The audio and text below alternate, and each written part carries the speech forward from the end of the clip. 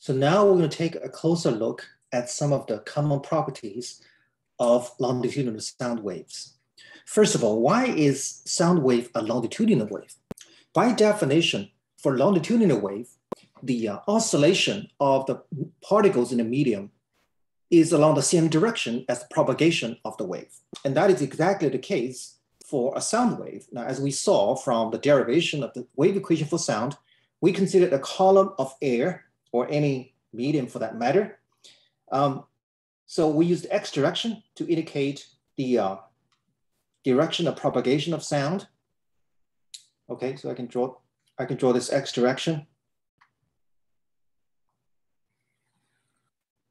So this is the X direction. And as we saw in the derivation, we considered a slice of air in this column here, this slice. And then we looked at how the left edge moved and how the right edge moved. And the motion obviously was like this, right? Was like this. It was denoted by S as the displacement. So as the particles of air oscillate along the X direction, this is the X direction, the wave also propagates along the X direction. So clearly, this is a case of a longitudinal wave where both the oscillation and the propagation happen along the same direction, which in this case is the X-axis. This is to be differentiated from the case of wave on a string, where if you look at the length of the string, we call that direction the X direction. The oscillation of the string is in fact perpendicular to it, which we call the Y direction. Okay, so this is to say that sound wave is indeed a longitudinal wave.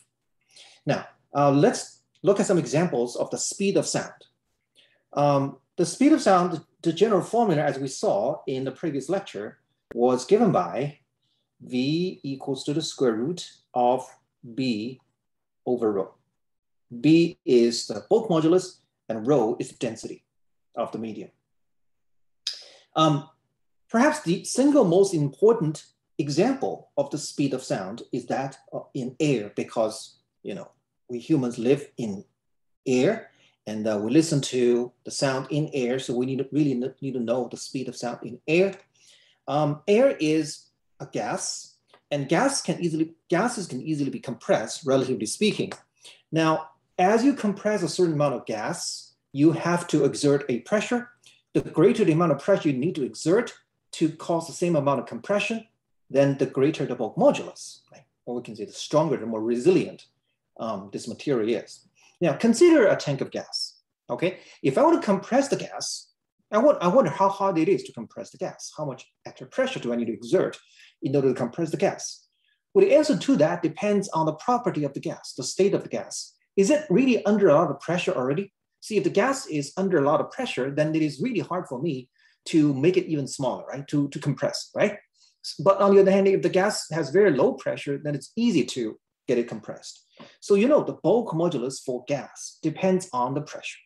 You can expect that a greater pressure in a gas leads to a greater value of the bulk modulus. Okay, so it can vary a great deal, even for the same gas. If you change the pressure, you can get a very different value of bulk modulus. This is to be differentiated from a solid matter such as steel. Okay, so how does one calculate the bulk modulus for air? Well, we're going to see some more details in the calculation when we study thermal physics. But I can tell you that you can borrow this formula for now, and that is B is proportional to the pressure of the gas, which, as we see, makes sense, but it is not equal to the pressure of the gas, which we call P naught. There is also a constant in front of it, which we'll call gamma. Gamma depends on the molecular structure of the air, or more precisely, it depends on how many atoms are there in each air molecule. Well, air, as you know, is a mixture, but the predominant ingredients of air are nitrogen, oxygen, and these are both diatomic molecules. And for diatomic molecule, you will learn in thermal physics that gamma equals 1.40. Okay, you will see that later. And it makes sense that B is proportional to the air pressure P naught. I use P naught, not P, P naught is the ambient pressure. I mean, the actual pressure is P naught plus delta P, but delta P is a tiny, tiny addition to the overall pressure, even though delta P is what's responsible for the sound that we hear. Okay, so let's consider STP. Okay, at STP, standard temperature and pressure. That's what STP stands for. Okay, P naught is 1 atm, right? 1 atm. It is also equal to 1.015 times 10 to the 5 Pascal. Okay, now as we know, the bulk modulus is measured in Pascal or Newton per meter squared, and the pressure is also measured as Newton per meter squared or Pascal, so it makes sense. They're proportional to each other. Okay, now, so we have this, we have the value of gamma and P naught for the bulk, to calculate the bulk modulus for air. What about the density? Well, under STP, the density of air is 1.29 kilograms per meter cubed. Okay, so with all the numerical values, then we can calculate the speed of sound in air. So in air, it is equal to the square root of gamma P naught over rho, and we can plug in all the numerical values, and let's see what we come up with. So we get 1.40 times 1.015 times 10 to the 5, okay, in SI, prime SI units, divided by the density, which is 1.29. And if you do the numerical calculation, you come up with 331 meters per second. That's according to our theory. Does that agree with experiment? Yes, yes it does. All 3 sig figures match precisely the experimental value, at least to the first 3 sig figures. So our theory is highly accurate. Okay, now this is under STP, okay? Standard temperature and pressure. So the temperature is 0 degrees Celsius, pressure is 1 atm. So that's the pressure at sea level at that temperature. But as the temperature changes, you can expect the speed of sound in air to change as well. If everything else being the same, if you increase the temperature, then you can also increase the pressure. I mean, that's common sense. And you will see that more precisely when we study thermal physics. Basically, each air molecule on average move faster as the temperature rises. So they're going to create greater amount of pressure, and therefore it's going to be harder to compress a hot tank of gas versus a cold tank of gas. And so that means that the speed of sound in air will increase as temperature rises. Okay, and that's our theory. And does it agree with experiment? The answer is yes as well. You will learn after we study thermal physics, we'll get to know how pressure changes as temperature rises. And once we have this precise relationship, you will find that there is a correction to the 331 meters per second, which is only valid at STP. So that when the temperature is higher or lower than that, you have a general expression for the speed of sound in air, which is now a function of temperature. And I can write down the formula for you. You will see the details in a later chapter in thermal physics. It is equal to 331 meters per second times a corrective factor due to the temperature change. And that corrective factor is 1 plus the temperature of the air in Celsius divided by 273. Okay, so for example, if the temperature is 0 degrees Celsius, in other words, Tc is 0, then it's just 331 meters per second. What if the temperature is 30 degrees Celsius? Then you don't just have 331 meters per second, you have to multiply this by a corrective factor, and that factor is 1 plus 30 over 273. Okay, so the higher the temperature, the faster the air the speed of sound is. And you know that makes sense not just from a pressure point of view, but also from from the microscopic point of view. Think about the air molecules. The air molecules moving around, they are the ones responsible for sound, right? And if they move faster, then of course they can communicate with each other faster, they can collide with each other faster, and therefore they can propagate the signal of the sound faster. And that happens at higher temperature, of course. The higher the temperature, the faster they move on average. Okay, so quantitatively it makes sense. Now, let's take a look at another example of the speed of sound. What about the speed of sound in water? Okay, let's try to use the same formula, square root of b over rho, and let's see how we can find the speed of sound in water, and let's see how it compares with experiment. Okay, in water. Now this time, we cannot quite calculate the bulk modulus from theory. It's more complicated than that.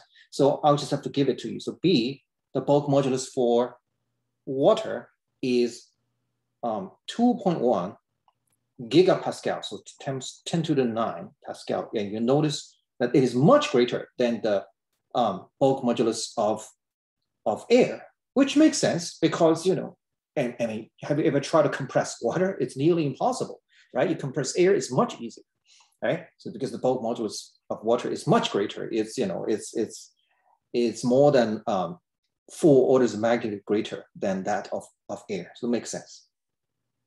All right, but the density is also higher. Density of water it's not quite 1.29, rather it's about 1,000, right? Kilograms per meter cubed. It is 1 gram per centimeter cubed. It's also 1,000 kilograms per meter cubed. So you have greater B and also a greater rho at the same time. So look at the ratio of B over rho, and you take a square root, then you will get V water, the speed of sound in water.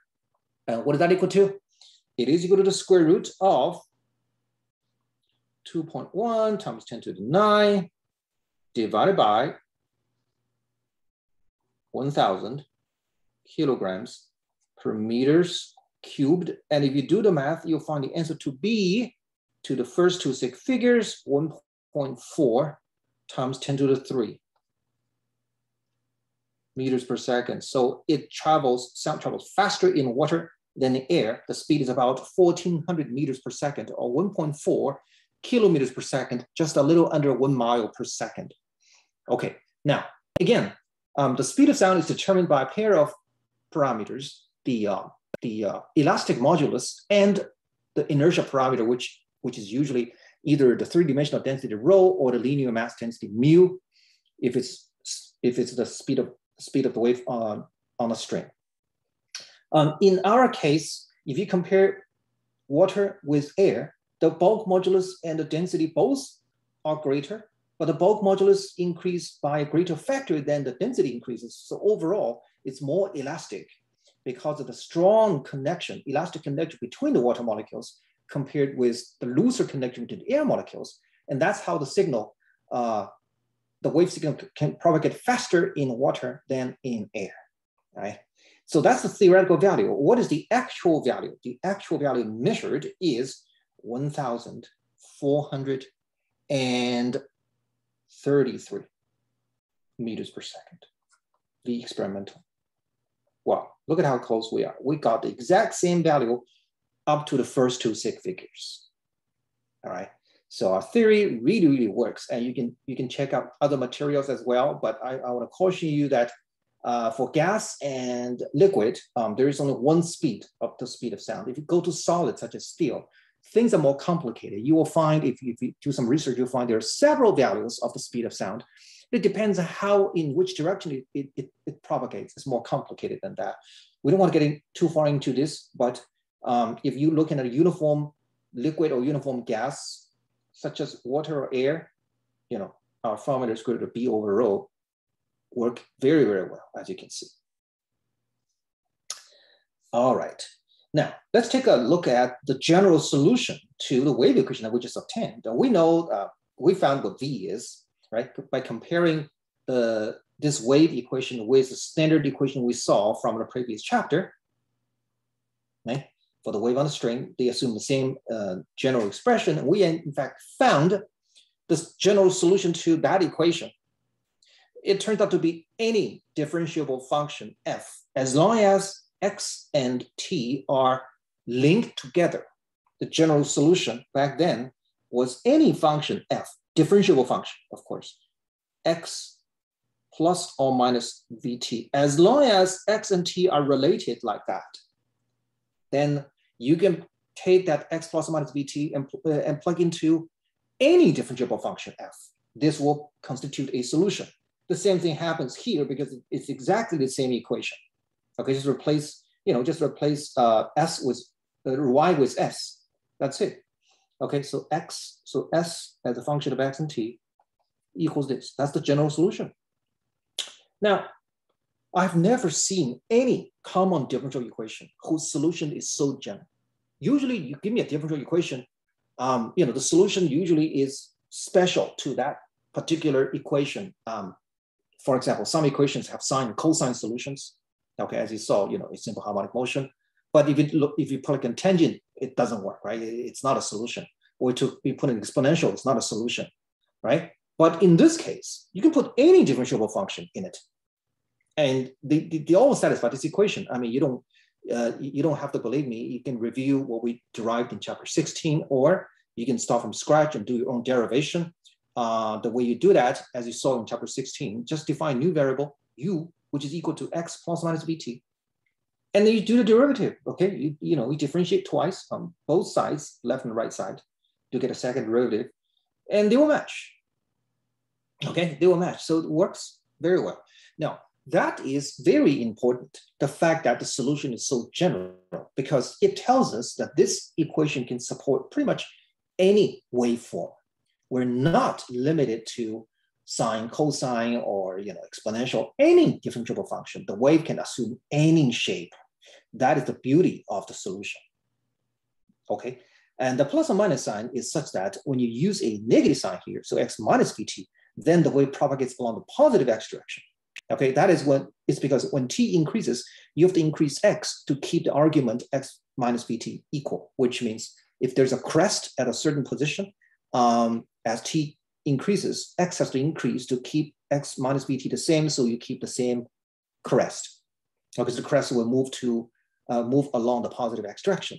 On the other hand, if you use x plus vt, then it's the same as reversing the sign in front of this velocity, so it's going to go backwards, okay, along the negative x direction. The same as we saw in a previous chapter. Okay, so that is the general solution, but we are going to be more concerned about what we really deal with when it comes to acoustics. And now when you listen to music, you hear different notes, right? What is the difference between a C and an F, for example? Well, the primary difference is the frequency, okay? Now, frequency is a concept that is only valid for a periodic wave. It's just how many times it repeats itself every second. That's frequency. Not all waves, not all sound waves are periodic. Some sound waves are not, but we're mostly going to be concerned about periodic sound waves, okay? And even within periodic sound waves, not all sound waves assume sine or cosine dependency of space and time. In other words, there are sinusoidal sound waves and there are non-sinusoidal sound waves. Both can be periodic, right? So you can think of a periodic wave, for example. Let me draw a periodic wave. It may look like this.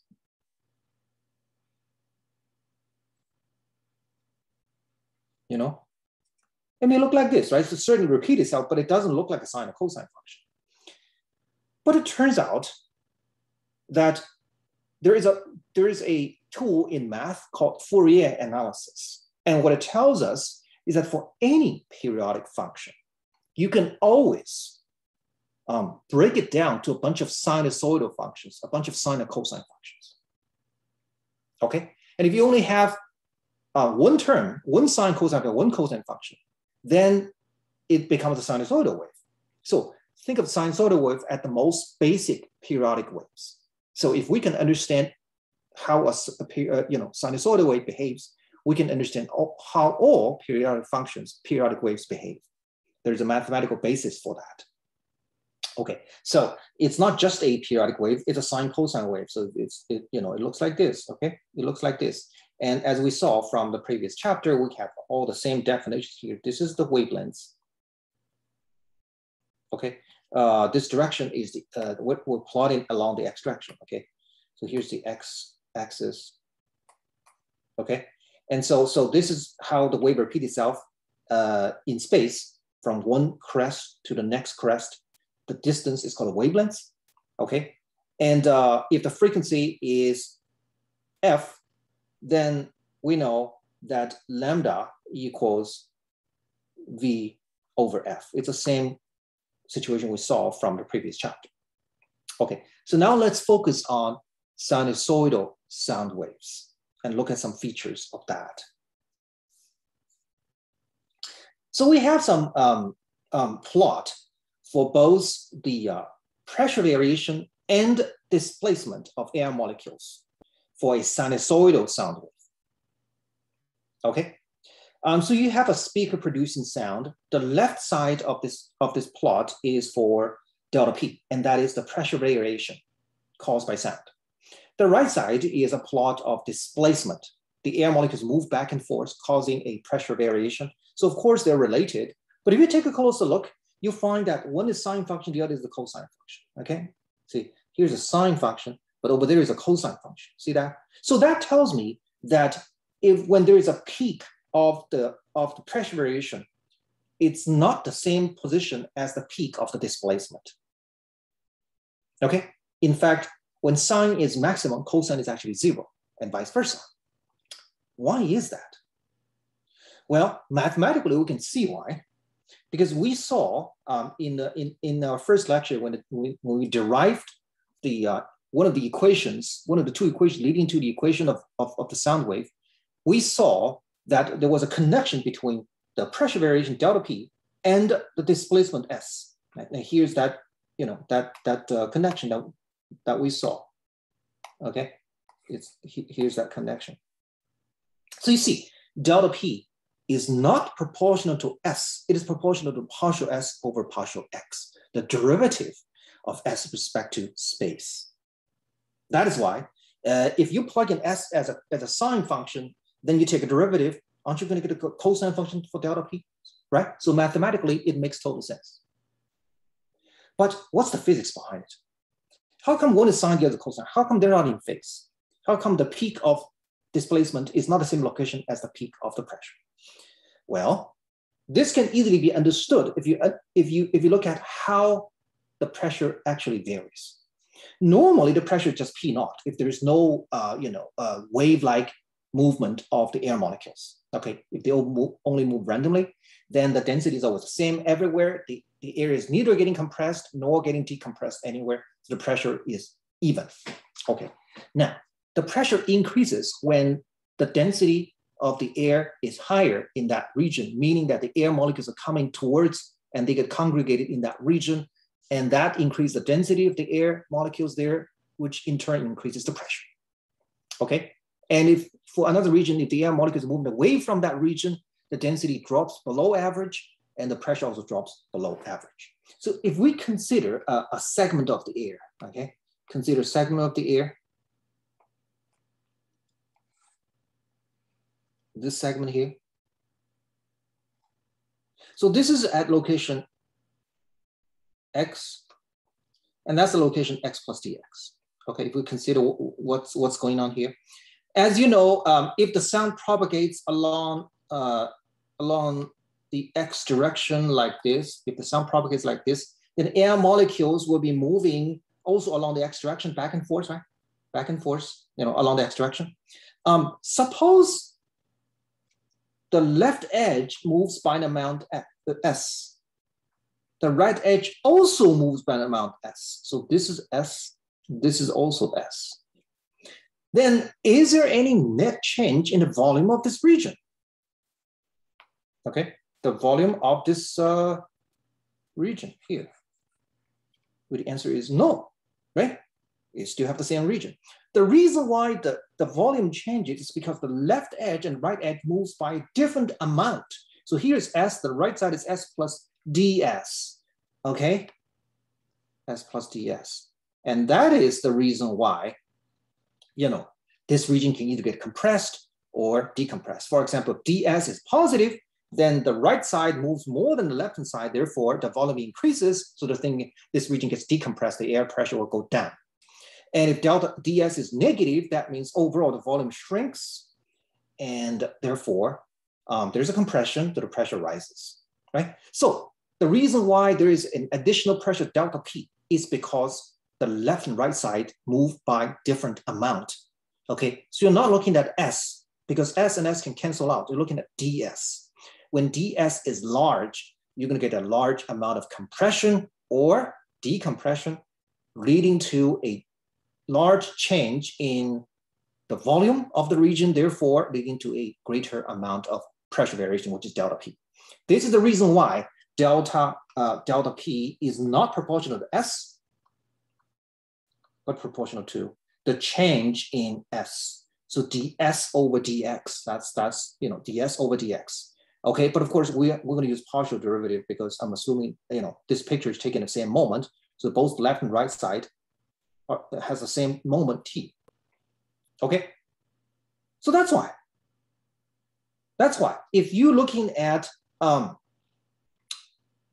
S and delta P, they're not proportional to each other. Okay, the greater the change in S as you move along the x-axis, the greater the change in volume for that region of air, and therefore the greater amount of pressure variation delta P you're going to get.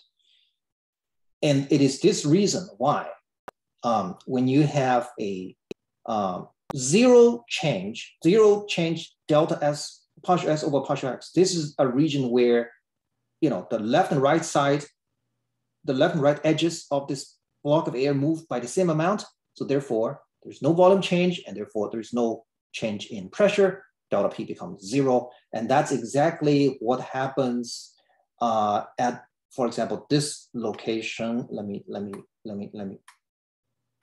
highlight it for you. At this location where partial S, partial X equals zero. Okay, this location right here, right? S does not change as you move along the X direction, and in a corresponding location, there's no P. So P is zero. Okay. Now over here, look at a different position. I'm looking at a different position. So over here, you have the steepest change in S as you move along the X direction.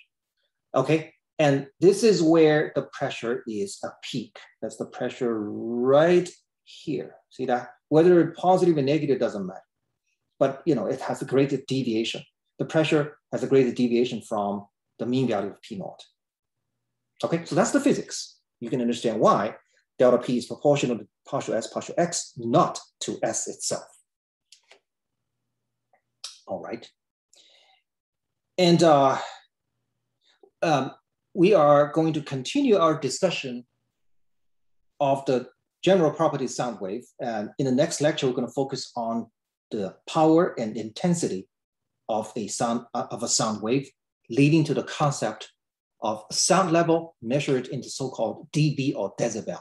We'll see that in the next lecture.